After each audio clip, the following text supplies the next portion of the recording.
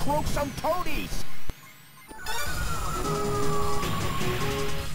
Bucky O'Hare the arcade game hit US arcades in 1992. The arcade was published and developed by Konami. The game was based on a cartoon TV show that was based on a comic originally created in 1978. The show, sadly, only lasted one season, giving us 13 episodes.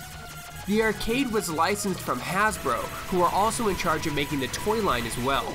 It was quite obvious that the show was trying to capitalize off the Teenage Mutant Ninja Turtle craze that had been sweeping the nation, to which it clearly didn't fare too well. However, the arcade game was interesting and featured a lot of characters and voices from the cartoon show itself. Mission accomplished! Yeah, come on, me bucko, let's go fight awards off a few dozen more of them fly-munching toadies! I'll atomize mammal mush and mangle their mammal bones!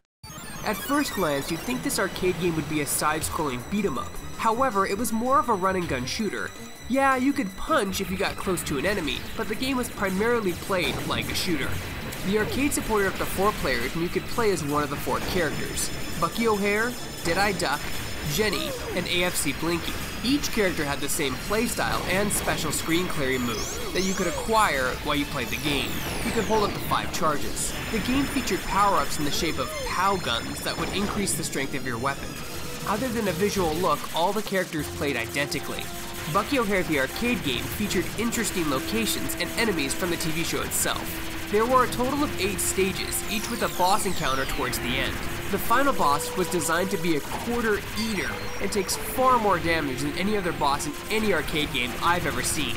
He also has an obnoxious amount of phases as well.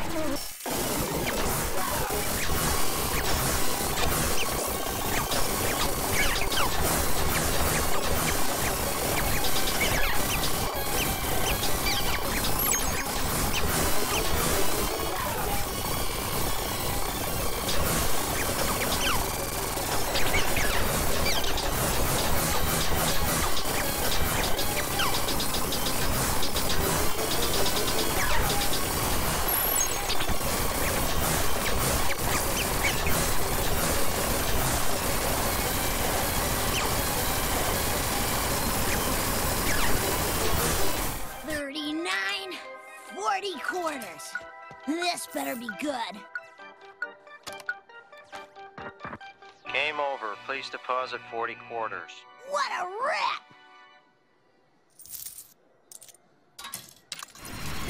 The arcade game wasn't bad. In fact, the amount of detail on the cutscenes was particularly impressive. However, the gameplay wasn't as fun as other beat-em-ups out there or shooters. I am now going to play in its entirety the intro theme song to the animated show, which is probably what made this TV show withstand the test of time to begin with. I dare you not to get this stuck in your head.